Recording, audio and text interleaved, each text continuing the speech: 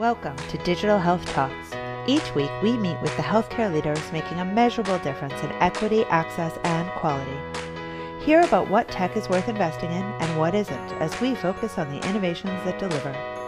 Join me, Megan Antonelli, and my friend Shahid Shah for our weekly No BS deep dives into what's really making an impact in healthcare. Hi, everybody. Welcome to Health Impact. This is Megan Antonelli, and I am so excited to be here with an old friend. I think we met back in Chicago at a Health Impact Midwest years and years ago, Dr. Jay Bhatt. Jay is a practicing physician, primary care, and a public health innovator and instructor at the University of Illinois at the Chicago School of Public Health. And he has recently co-authored a book with Dr. Abha Agrawal. We're here to talk to him about that, as well as his work in healthcare innovation and what he's seeing in trends. Hi, Jay. Hi, Megan. It's wonderful to be with you, and I really appreciate the time we have to talk about this really important issue of patient safety. And thanks for lifting up this conversation.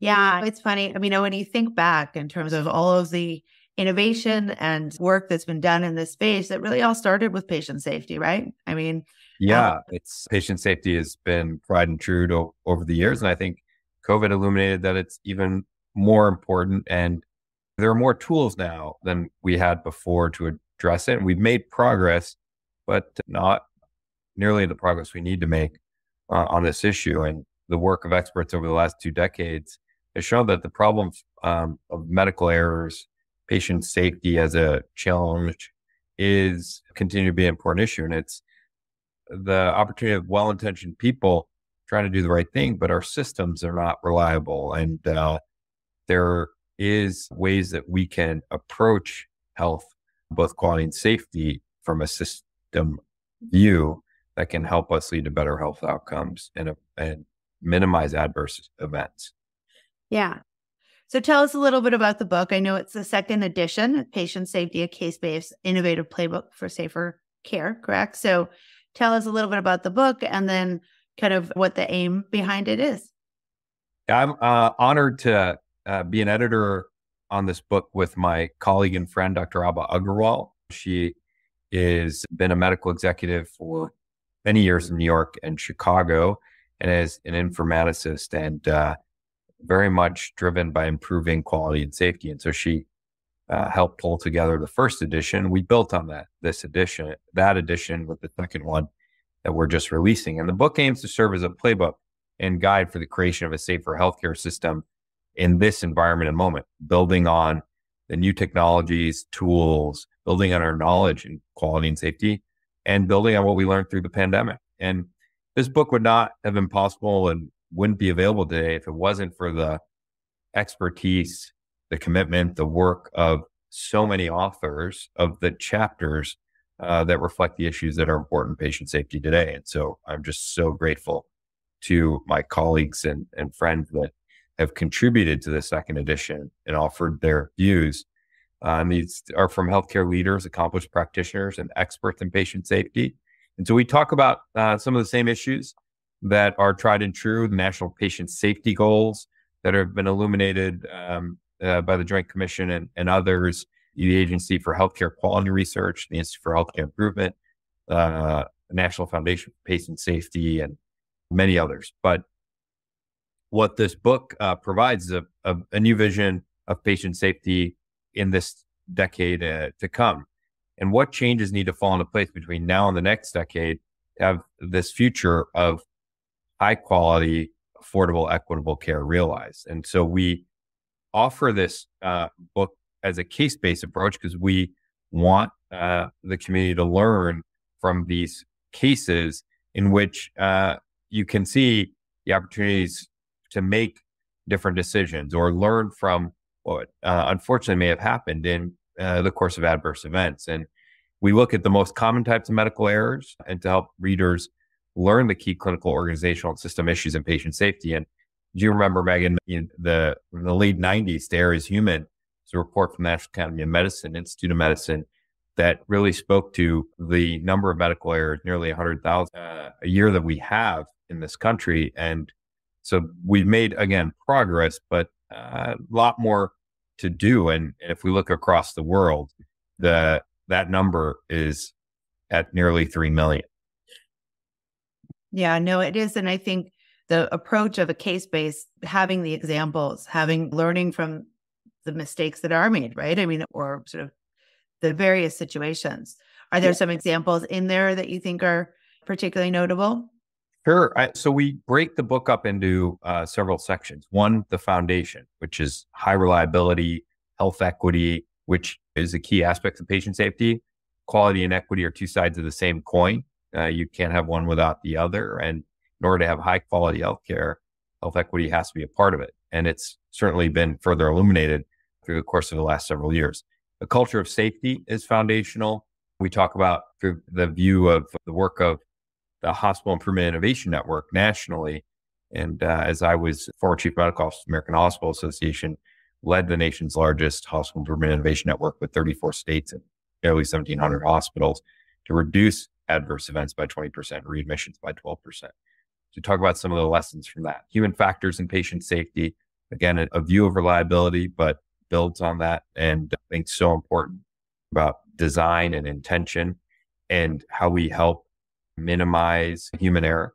And COVID-19 and patient safety, we talk about as well. And then you talk about a number of different traditional concepts of transitions, teamwork and communication, patient identification, the use of the electronic health record as a tool to help advance patient safety, and then the myriad of clinical ethics issues that emerge in the work of quality and safety. And then we talk about clinical scenarios that are common errors that we've seen over the years: medication error, wrong site surgery, hospital-acquired infections, which are more the adverse events, falls, diagnostic error, which is emerged as a really important issue over the course of the years and reframed as diagnostic excellence, and then opioid safety. And then we go through special considerations through various disciplines in medicine and what patient safety looks like in pediatrics or anesthesia or in mental health or outpatient care and emergency department. And then also give an international view of this. What are the issues globally around patient safety? And then we talk about kind of the moral injury and communication and resolution as organizational issues to address. So really excited about the examples and the cases that come through here. But the bottom line is there's something to learn from each case that you can apply in your day-to-day practice. And this is also a great resource for educators that are trying to illustrate and teach around quality and safety. Yeah. Well, you talk a little bit about in terms of the equity and patient safety and how they're two sides of the same coin and stuff. And I think nothing was more apparent during the pandemic, and so much was learned from that. Are there some specifics in terms of kind of key takeaways organizations can do? I mean, obviously, there's that culture of equity and the culture of patient safety. And how do you make sure that they're both kind of aligned to support each other? Yeah, one, what we've seen been effective is a credible, measurable strategy for health equity that's integrated across the organization. And if we just take quality and safety, the focus of this book, looking at approaches like asking questions: what is the difference between men and women when it comes to diabetes readmissions? And that data largely is available. And so one organization had a 10% difference. Women were getting readmitted more than men for diabetes. And so then you dig into the various reasons, try to isolate them, interrogate your data, and then have a plan for intervention and reliability and teaching approaches and consistency, and then incentivizing it across the organization at an enterprise level and recognizing and celebrating it. And so with that, over 3 years, the number went to zero. We talk about we can get to zero, 1 million transfusions without a mismatch, or 3 years without a catheter-based infection. Those are inequity zero as possible as well. The zero gaps, zero health gaps. And so that's one example. The other is the approach to looking at your population and the notion of observed versus expected ratios, and what is expected of the population in a community, the dominant population, versus the observed of the population group segment that's marginalized historically. And you could cut your metrics that way and see. The other is longitudinal view of data over several years as opposed to just 1 year, because you can see that consistency with treatment on medicines may drop off after a year in certain populations. So those are some opportunities, but it starts with a strategy, a plan, and consistently asking the question and thinking about our sexual orientation, gender identity, and racial ethnic minority data, then I would say the other thing that came up is language. Some places have now incorporated language translation into their safety huddle so that you're also engaging in a conversation about, are we supporting people who speak different languages effectively so that we're minimizing adverse events and error. Right. Which of course is becoming a little bit easier and more possible with some of the technology that's out there. So a lot of our audience is technology focused and innovation focused. And so I think it's interesting that obviously patient safety, which has been sort of the bellwether topic and initiative around innovation and technology implementation for how you justify the costs and investment in that space. But of course, as the time goes on, some of the innovations have maybe had less impact than others. What are your thoughts on kind of maybe where some of the original technologies are in terms of doing their job with patient safety? But also, I'd love to hear your thoughts on some of the new technologies and what their role, like AI, will be in either helping or what we need to worry about with respect to equity and patient safety for either of those. Yeah. I think that there are many instances in which low-tech tools can help address patient safety. One of the initiatives I was proud to be a part of was the Age-Friendly Health Systems Initiative launched by the John A. Hartford Foundation, Institute for Healthcare Improvement, Catholic Health Association, American Hospital Association, which now is in over 3,500 sites of care, this model of the 4Ms, where you look at the issues of what matters to patients, patient family preferences, and that's really the anchor. Then medication management, mobility, and mentation. And all four of those have to be deployed as a bundle. And one of the interesting stories heard from one organization was that they were seeing dehydration and decline in older adults on a unit. And one of the challenges was that this patients couldn't actually drink from their jug or their cup effectively to hydrate. And so as a result, we're then having delirium because of the dehydration. And so had an outcome that wasn't the best. And so by understanding that and reusing a different kind of approach with a straw in a jug and making it easier for them to have hydration, reduced delirium by a significant percentage. And so that is a low-tech way. The other is our EHRs with order sets and alerts. Those are all ways that we've been using it, remote monitoring. Mm-hmm. The other thing that we think about is low value alerts for organizations to evaluate what are high value alerts versus low value alerts, and getting rid of low value alerts gives time back.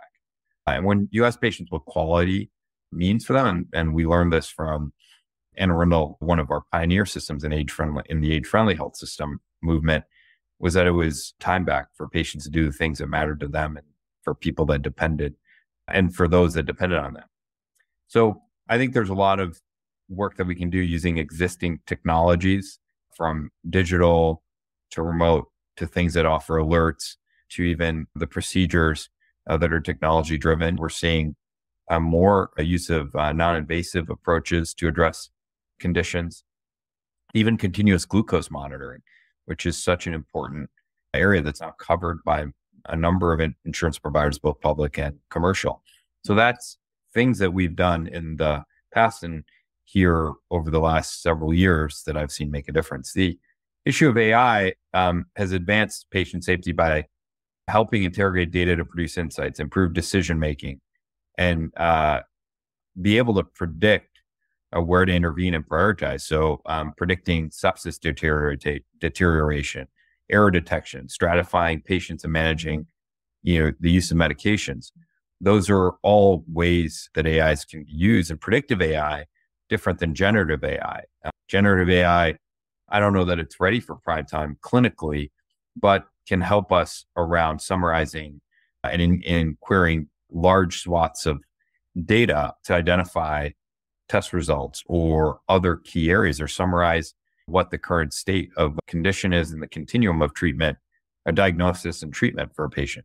Prior authorization. Those are some administrative burdens that are impacting workforce well-being. is another one. The other is imaging, where we've seen AI play an important role and try to identify nodules in the lung or other cancers early on that can be intervened on. So Right. early warning signs. Yeah. And I think that's an important distinction in terms of the predictive AI versus generative AI, and that the predictive AI can potentially reduce some time and burden and time to diagnosis and things like that. But if anything, hopefully create redundancy to avoid error of missed diagnosis to some degree, whereas the generative AI isn't really ready for prime time with respect to clinical. So while we can sort of cite and see how errors could be presented if generative AI is the tool we're talking about, but what about on the equity side? I know that might not be a patient safety discussion, but have you in your work now, and are you working on things with respect to AI and equity and the ethics initiatives around that? Yeah, I think that there's the importance of trustworthy and ethical AI and technology.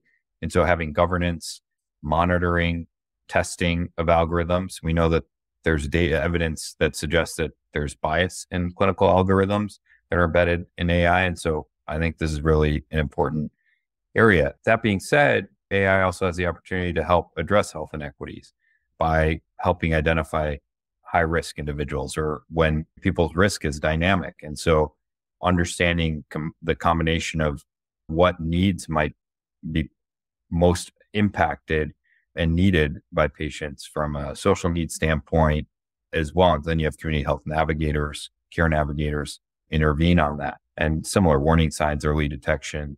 And then also being able to offer technology that allows behavior change and decision-making and helping historically vulnerable and underserved communities be able to access better health. We also have to be mindful of diagnostics that aren't meeting the needs of people of color. For example, the pulse ox and readings that might have been inaccurate for certain populations. We also see that there are ways to use virtual and digital tools to help people manage their health. But I also think from a mental health standpoint, it can be important, but we've got to be mindful of some of the bias and then addressing misinformation and disinformation. That may be part of it. And the last thing I'll say is the point of view, artificial intelligence is an enabler and it will enhance work to do. And so those that know how to understand how to use it and build capability and understanding with it will have an advantage in order to be able to address. Yeah, I mean, I think when we've done lots of work and research around social determinants of health and been talking about it for so long, but there's so much data and so much information to bring in that at least at some point when we're able to really leverage AI to bring in that information to make decisions or help with decisions and help identify potential risks, then we'll be able to actually realize the power of that data. So you sit in a very unique place in terms of practicing, but also teaching, and then working even often with employers and with many different organizations within healthcare. And so I'd love your perspective, especially kind of going back from when American Hospital Association to now, where there's been a lot of change, but the pandemic certainly brought forward the importance of public health, right? And where that fits in. And I think even with patient safety, it's an interesting discussion because sometimes it does hit on that sort of public health discussion versus everyday practice and where a hospital is making decisions. Where do you think we are in terms of that intersection of and that interplay between public health and healthcare? And have we come far enough? And how much further do we have to go? Yeah, I think my view is that we've made some progress or good examples of how the community health needs assessment is being used as a convening tool and an intelligence for a community health strategy to address the needs and co-create needs of a community and co-create with the community. I think there were some great bright spots in terms of how healthcare and public health work together during COVID. I think we've got to scale an approach and set of approaches for public health, healthcare delivery, and community-based organizations to work together and care models that incorporate those collaborations and then have a payment model that supports it. So we're seeing some deployment, various models that are being tested that may be able to do that. And I think there's a renewed sense of accelerating this work. You may have seen Kaiser Permanente launched a collaborative with a number of associations called the Common Health Coalition that is really focused on exactly this, the intersection between public health, healthcare delivery, and community-based organizations to advance health in America. So I'm really excited about a number of different efforts in this arena. And we're seeing some regulatory tailwinds from the Joint Commission identifying health equity as a national patient safety goal, to NCQA accreditation for health equity for payer, to the work around clinical trial diversity in government and across the industry, and the work of new care models that are incorporating equity, and then population specific kind of products to serve the LGBTQIA plus population, or Black women, or Latino community in diabetes. So I think all of those require collaboration. We know the health equity is everybody's business, and that it's not a side gig or side hustle, but that it's got to be thought about within the strategic, operational, financial work, and most importantly, building quality and safety so that we deliver the highest quality, affordable, equitable care to our patients, families, and communities. Absolutely.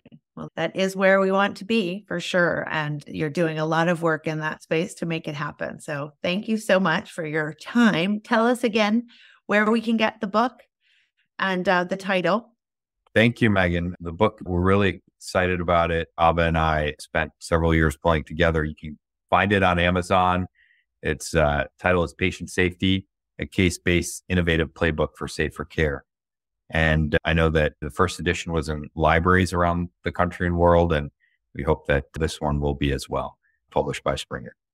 Yes, no doubt. Well, thanks again. It's always a pleasure to talk to you. Hopefully we'll see you soon at a Health Impact, or maybe at Node Health Digital Medicine Conference, and keep it up. And I look forward to getting the book, seeing the book, and reading it, and then sharing more with our audience. Thanks, Megan. I really appreciate your leadership and work in this space, and all that you're doing with Node Health and Health Impact, and look forward to seeing you in those venues. Thank you. Thank you for joining us for this week's Health Impacts Digital Health Talk. Don't miss another podcast. Subscribe at digitalhealthtalks.com. And to join us at our next face-to-face event, visit healthimpactlive.com.